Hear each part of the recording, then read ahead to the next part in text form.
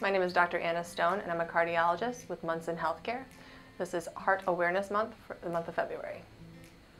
Oftentimes in women, our symptoms can be different. We tend to have shortness of breath or chest pain, classic to that of a male, but oftentimes we can have other symptoms, such as chest pressure that radiates more to the back or can even just go to the jaw.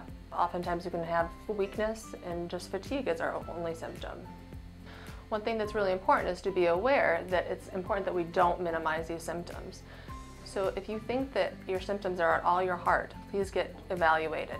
Call an ambulance, call 911, be driven to the emergency room, do not drive yourself. Please check the link to learn more about these symptoms.